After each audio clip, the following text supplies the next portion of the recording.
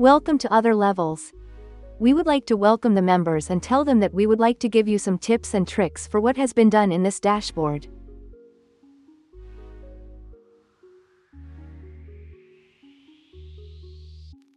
Let's explain together how we did the tune-in before exit. What are the steps that were taken to get the number of years that the employee served in the company before leaving the company using the formulas? Let me first unhide. I want to tell you that there are 3 important columns that I hide in the data table.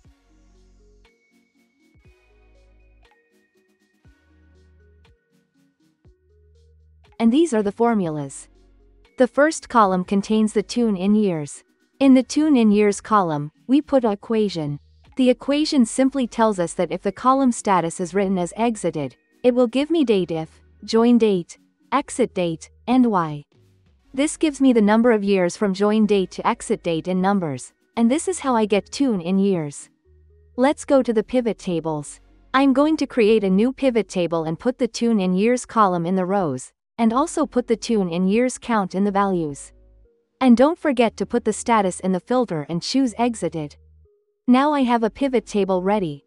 From the insert menu and click on the 3D column. I choose a column chart that shows me the number of years, whether it is less than 1 year, 2 years, or 3 years for each employee.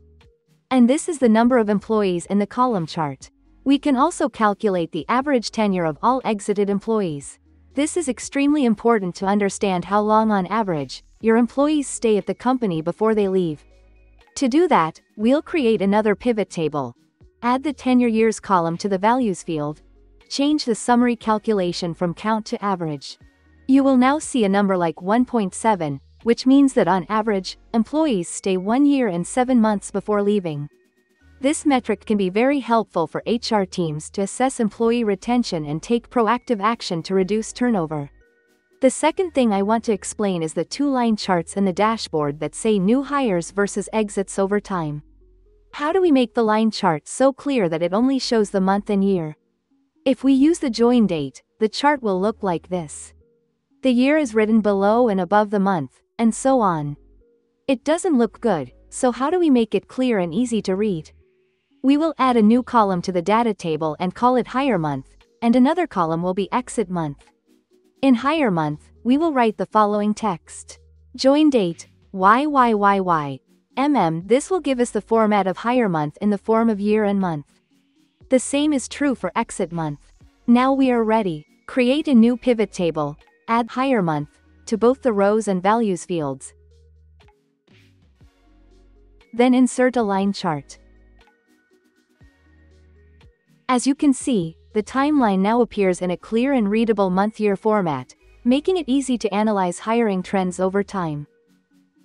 In order to preserve the beauty of the dashboard and the data table, we prefer to select the 3 columns that have formulas and hide them. They don't need to appear in the dashboard. If you want to make an update, you can do it in these columns, without having to worry about the formulas being erased or changed. This will affect the result and the accuracy of the data in the dashboard. Don't forget to hide the sheet tabs and the formula bar, so that the dashboard looks nice and clean. We also have hyperlinks icons, so that we can easily move between the pivot table and the dashboard using these buttons. But we can keep the dashboard clean and full widescreen. This was the last thing. I hope to see you in the next videos. There are tips and clicks for the members only. Stay tuned for more videos every week. Don't forget to download our templates from other-levels.com.